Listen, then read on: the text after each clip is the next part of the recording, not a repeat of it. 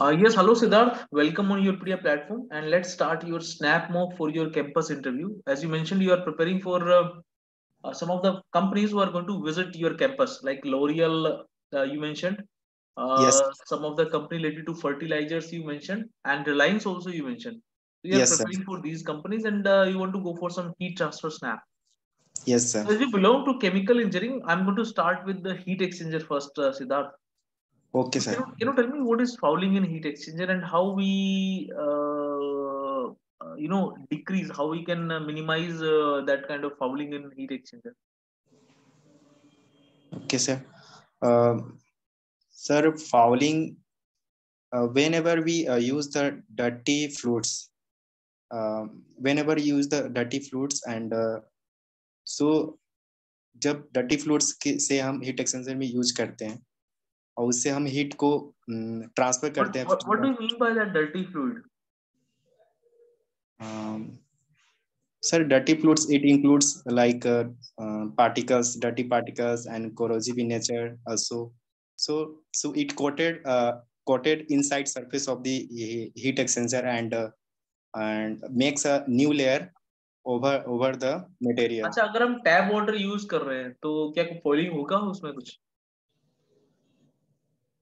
Sir depend करता है कि वो टैप वाटर का उसकी प्रॉपर्टी क्या उसकी हाँ, लाइक किस तरह का what kind of treatment is required if water is flowing, if you are having some heat exchanger in which water is flowing, what kind of treatment of water is required? Sir उसके लिए तो waste water treatment होती है उसके लिए हम waste water treatment होगा क्या? दोनों सेम होता है? वेस्ट वाटर टैप वाटर दोनों का ट्रीटमेंट क्या सेम रहेगा? Sir I don't know waste water में तो बहुत सारे बैक्टीरिया, बहुत सारी दूसरी चीजें भी हो सकती हैं, and not to treat all those things. But यहाँ पे तो when we are talking about tap water means वो ठीक है, there may be some salt particle in that, hardness हो सकती है और other things. Chloride particles and sulphate in nature हो सकता है अच्छा, तो मेरे को ये बताओ फॉलिंग हम कैसे करते हैं, कंट्रोल कैसे करते हैं फॉलिंग को? तो ट्रीटमेंट तो चलो हो गया, अगर फॉलिंग है तो फिर हम उसको मेंटेनेंस कैसे करते हैं हीट एक्सचेंजर का? सर मेंटेन करने के लिए first of all we have to look on the properties of the fluids when we are using in the heat exchanger. So the fluids can be sir corrosive in nature and it can be dirty fluids and तो उसके पहले हम before entering this type of dirty fluids in the heat exchanger we have to treat like अच्छा, एक EDT. बात बताओ आप Siddharth, if there is fouling in a heat exchanger, how it is going to affect the performance of a heat exchanger? Okay, sir, I think performance will be decreased. Why? Because sir heat transfer coefficient will decrease, so it will decrease the performance of the heat heat exchanger. Transfer coefficient क्यों decrease करेगा? Sir, as I mentioned already before, whenever the corrosive and dirty type of the fluids used in the heat exchanger, so there is a making of the new layer inside of the material. There is another layer. Another तो layer is उससे उससे आप H का क्या convection heat transfer coefficient को link कर सकते हो? हाउ दैट स्केल फॉर्मेशन और layer formation inside or outside the tubes of a heat exchanger, how it is going to affect the convective heat transfer coefficient? okay, sir. Okay, sir. So basically, sir, fouling factor होता है and एक dirty factor, एक clean fluid particle factor होता है 1/u -1/u fouling factor करते हैं. चलो U तो ठीक है, U को तो अफेक्ट करेगी, it is going to affect the scaling, is going to affect the overall heat transfer coefficient.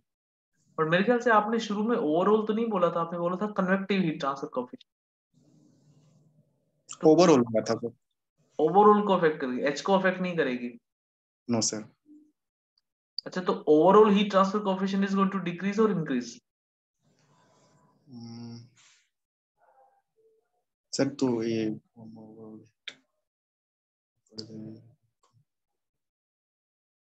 You decrease करें तो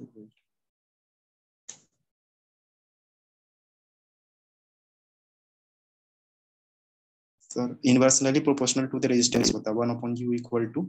ये आपने अभी तो बताया था सिद्धार्थ की परफॉर्मेंस डिग्रेड करेगी, तो अगर परफॉर्मेंस डिग्रेड करेगी तो you definitely it is going to decrease.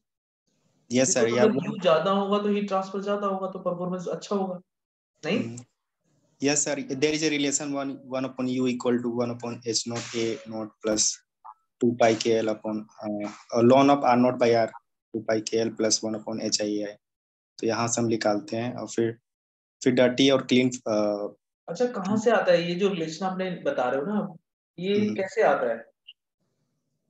अगर मैं आपको केस दे दूं, suppose if I will give you a case of some tube, a kind of tube, double pipe, kind of double pipe heat exchanger, और yes मैं sir, आपसे बोलूं कि निकालो आप इसके you value, overall heat transfer, कैसे निकालोगे? निकाल लेंगे सर ये रिलेशन से। Sir double pipe heat exchanger, double pipe heat exchanger, it is like a concentric pipes. The one pipes is placed inside of the outer pipe, so एक inner radius रहेगा, एक outer radius रहेगा, इसके बीच में एक अच्छा, मेरे को कंडक्टिव। बता सकते हो आप ये सिद्धार्थ, ये ओवरऑल हीट ट्रांसफर कोएफिशिएंट होता क्या है?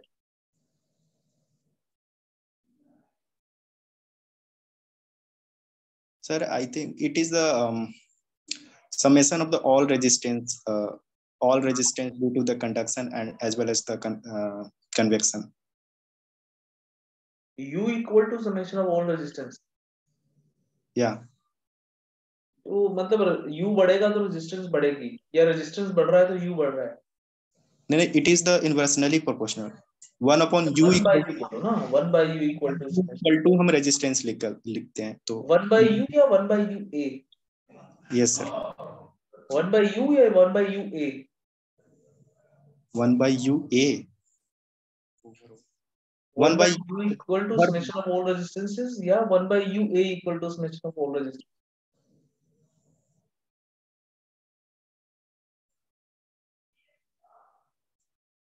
1 by u a sir, 1 by u a। ठीक है सिद्धार्थ, ये क्रिटिकल रेडियस ऑफ इंसुलेशन क्या होता है?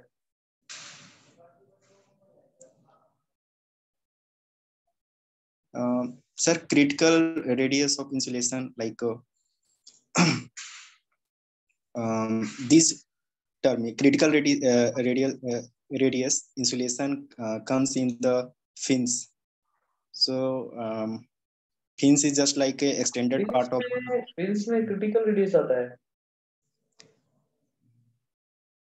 फिन्स से क्या इंसुलेशन देते हैं हमको? like sir critical critical। Radius of insulation की बात कर रहे हो आप, बोल रहे हो फिन्स, फिन्स में इंसुलेशन कहाँ से आ गया? Okay sir, I recall now that sir critical race basically sir it is like a minimum radius and minimum नहीं, minimum radius of मिनिमम क्या होता है? मिनिमम तो जीरो होता है। sir critical radius signify that after that length of the radius there is a huge loss of the there is a huge loss of the heat, or heat can be minimized or heat can be controlled। so critical radius sir control करता है कि heat loss को हमको कितना कम करना है, heat loss को कितना ज्यादा करना है। ये तो तो मतलब सर क्रिटिकल रेडियस को आप घटा बढ़ा सकते हो? यस हाँ, क्रिटिकल रेडियस जैसे ही आता है सर तो पहले तो कन्वेक्टिव घट जाते हैं तो कंडक्टिव बढ़ जाता है रेजिस्टेंस। तो दो रेजिस्टेंस पिक्चर में आता है, convective resistance and conductive resistance. नहीं, आप बता नहीं पा रहे इसका। चलो खैर, बेसिकली क्रिटिकल रेडियस क्या चेंज हो जाता है क्या? क्रिटिकल रेडियस चेंज कर सकते हो आप? क्रिटिकल रेडियस से पहले जाएंगे तो हीट लॉस इंक्रीज अच्छा, करेगा। How we define critical radius for a pipe?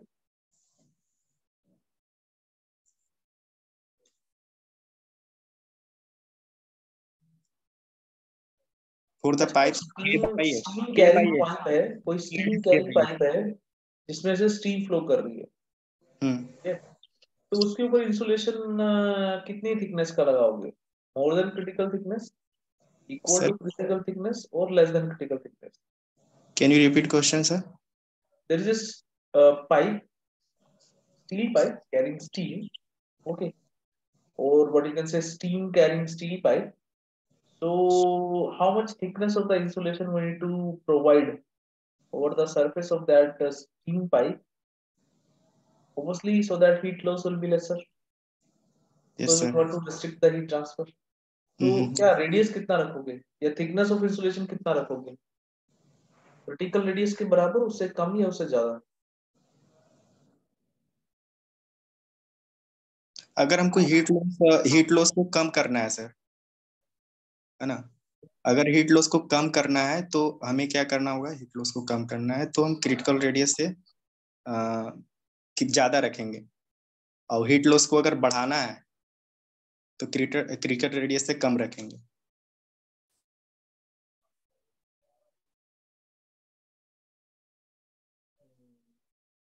चलो खैर, at the and I will discuss with you that. Yes sir. अच्छा मेरे को बताओ, ये Kirchhoff's law of thermal radiation क्या होता है? Sir, Kirchhoff's law of the thermal radiation, it signify that um, when the condition arrives alpha equal to E, so this condition is called as the Kirchhoff's law of the thermal radiation. Alpha is the absorptivity of the black body and E is the emissivity of the material.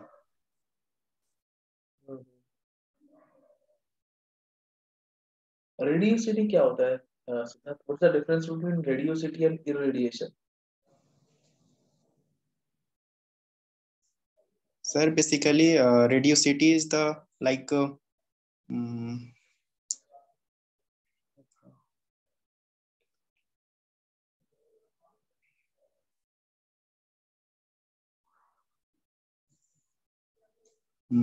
it is the radiosity is like, sir, it is the summation of the um, reflectivity and absorptivity, and it is the 90% of the gray body. Sir, G equal to sir alpha plus rho होता है, ताकि इसके emissivity 0 कर देते हैं। अच्छा मेरा last question है आपसे Siddharth. Siddharth, what you understand by MSc, this what you can say effectiveness of a heat exchanger? What is effectiveness of a heat exchanger? How we measure effectiveness of heat exchanger?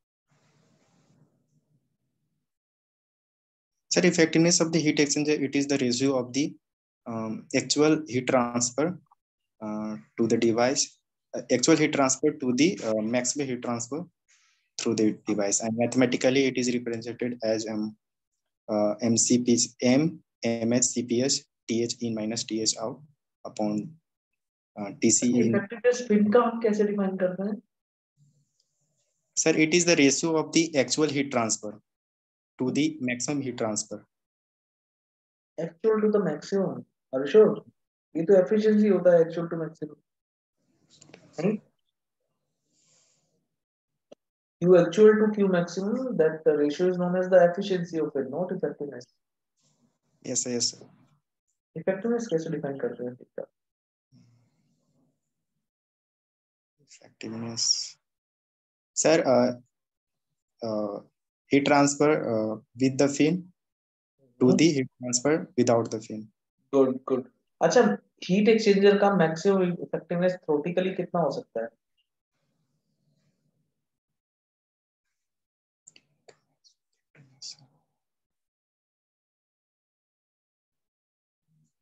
Maximum effectiveness 1 upon ml.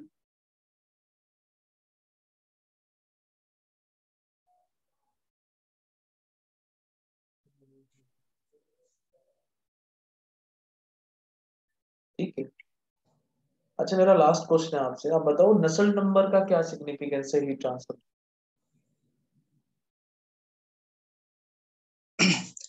Sir, Nusselt number, the significance of the Nusselt number to calculation for the calculation of heat transfer.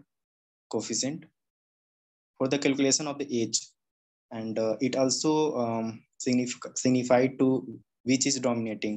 Like Nusselt number, it is the ratio of the convective flux to the conductive flux. If Nusselt number is greater than 1, it means convective flux is more than the conductive flux. So in their situation, the conductive flux will be dominant over the convective flux. तो ठीक है सिद्धार्थ, अभी मैं आपको feedback दे देता हूँ। सिद्धार्थ देखो, अभी थोड़ा मेहनत करना चाहिए आपको हीट ट्रांसफर में। बहुत ज्यादा कॉन्फिडेंट और क्लियरिटी नहीं है अभी आपको कंसेप्ट की। Although you are looking confident, तो उसमें कोई इशू नहीं है, नर्वस नहीं है आप, तो डिलीवरी में कोई इशू नहीं है, delivery is looking fine. But थोड़ा सा कंटेंट आपको अपना अपग्रेड करना चाहिए, ठीक है? So it's my suggestion to you, watch the marathon class if you have not watched yet. Okay sir. देखा आपने मैराथन क्लास की क्लास? नहीं देखा था सर। तो एक बार उसको टाइम निकाल के देख लो, आप आपके जो कंसेप्शन थोड़े इम्प्रूव हो जाएंगे उससे। Okay sir. And then again after watching that you can go through your notes, whatever notes you have prepared for that subject, या कोई स्टैंडर्ड टेक्स्ट बुक आप रेफर कर सकते हो। तो अगर ये काम करोगे ना, मैराथन क्लास देख लोगे और कुछ टेक्स्ट बुक को रेफर करोगे, तो बहुत अच्छे कंसेप्ट आपके सब्जेक्ट में आप बना पाओगे। ऑलरेडी सिद्धार्थ, तो इतना इतना एफर्ट तो आपको करना पड़ेगा, 10 12 15 घंटे का एफर्ट एक सब्जेक्ट के लिए तो करना पड़ेगा, है ना? इससे बच के फिर क्या होगा देन, ऑब्वियसली अगर अभी मैंने बहुत बेसिक क्वेश्चन पूछे, I have not asked you a single difficult question, ठीक है? Yes sir. तो अगर थोड़ा सा इंटरव्यूअर डीप में चला गया then you will face difficulty. Yes sir. तो जब आप एक 2-3 सब्जेक्ट्स को प्रिपेयर कर रहे हो ना, तो it is good to prepare in a very good manner. और हीट ट्रांसफर तो वैसे भी बहुत इंपॉर्टेंट सब्जेक्ट हो जाता है for chemical engineers, and even if you are going for some kind of process industry. से अपने कंपनी की बात की, फर्टिलाइजर्स जो बनाती है, तो वहां पे भी हीट एक्सचेंजर्स का बहुत रोल है, ठीक है? या किसी भी आप थर्मल मेकर से लाइन ज्यादा विजिट कर रहा है, तो they are visiting for some kind of thermal power station positions. Yes sir, exactly या। तो वहां पे भी heat transfer, thermodynamics, power plant तो बहुत इंपॉर्टेंट सब्जेक्ट है। थोड़ा एफर्ट पुट करो इस पे Siddharth, and Yes. again if you feel you can journey, but before that it is good to complete that work, huh? Yeah. Okay. Okay Siddharth, good night, good luck. Okay, thank you sir.